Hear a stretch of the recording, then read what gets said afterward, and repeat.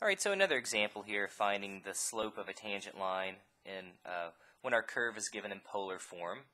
So here we have r equals 1 plus 5 cosine theta, and again we'll find the slope of the tangent line at theta equals pi over 4.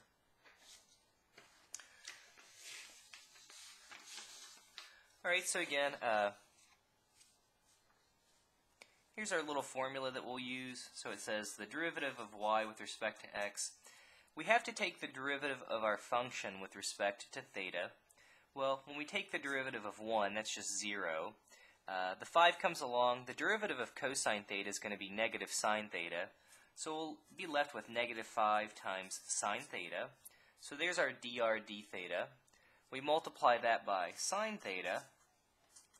Plus, we plug in our function, our formula for r. So in this case, that's going to be 1 plus 5 cosine theta.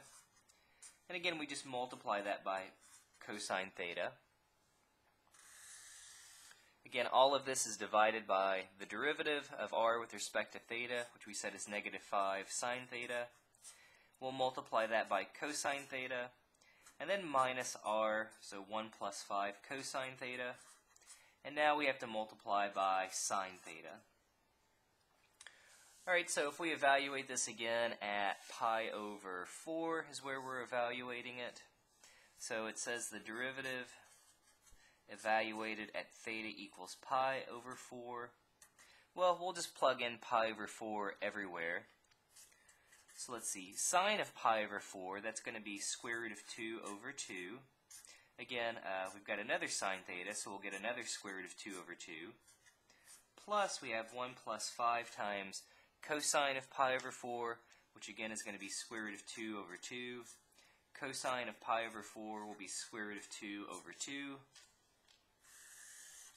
Lots of square roots of 2's over 2's here. So the denominator, again, will get negative 5 times the square root of 2 over 2.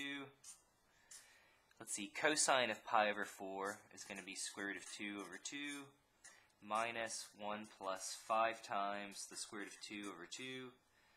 Again, multiplied by the square root of 2 over 2. Alright, so now it's just a matter of sort of cleaning all this up.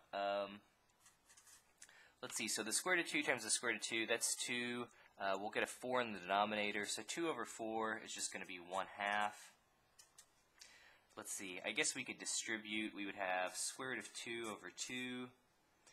Plus, again, when we distribute the square root of 2 over 2 to the 5 root 2 over 2, we'll be left with 5 times a half.